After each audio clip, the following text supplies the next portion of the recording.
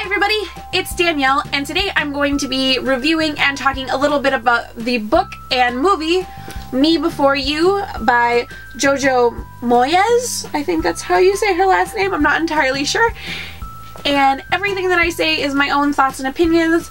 I will do my best not to give any spoilers. If I do give a spoiler, I'm going to preface this right now. Spoiler warning, so if you don't want to know anything about this, I would click away now. Okay, cool.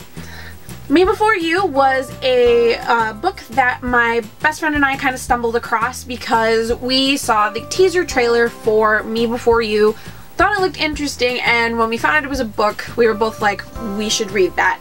Me Before You is a quick read.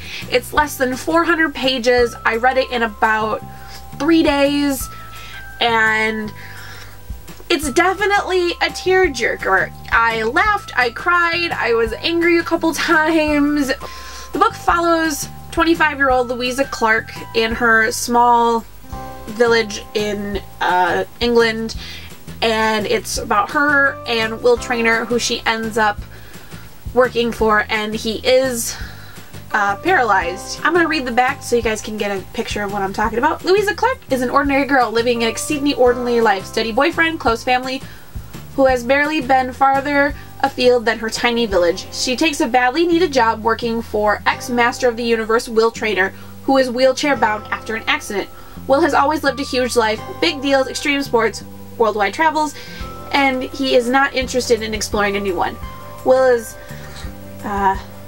he's moody, bossy, and Lou refuses to treat him with kid gloves, and soon his happiness means more to her than she expects. It's basically an adult version of The Fault in Our Stars if you've ever read or seen that.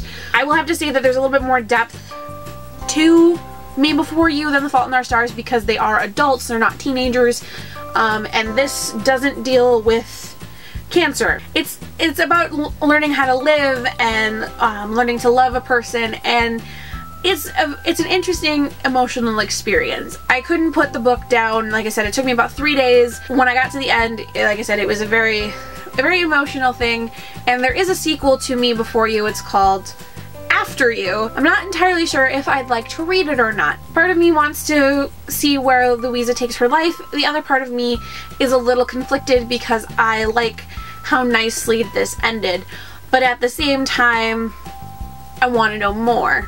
So that's that with the book. I saw Me Before You the other night. I enjoyed it a lot.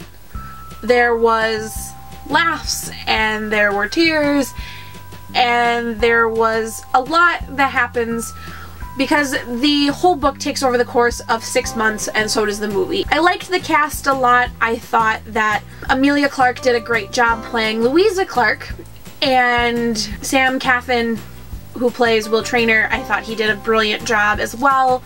There were a few things from the movie that I was interested in seeing from the book that weren't there. There is a portion of the book where Louisa joins a support group for people who are disabled, and she kind of learns how to, or is learning about how to deal with this or how to cope with it, and how she can relate to Will on a more personal basis, and that wasn't in the final film. I was hoping to see a little bit of that, but it didn't take away from the essential story. It was just very beautiful. I enjoyed it a lot. The soundtrack was great. I don't think I'm ever going to be able to listen to 2 of Ed Sheeran's songs ever again without crying for a while.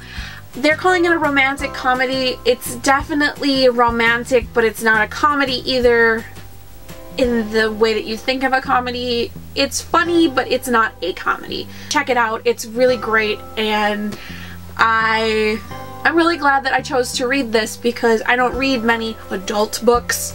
It's nice finding something that is considered to be an adult novel that is just as captivating as some of the other stuff I've read. There'll be links to some other videos at the end of this video, and thank you guys so much for watching, and I will see you guys later. Bye-bye!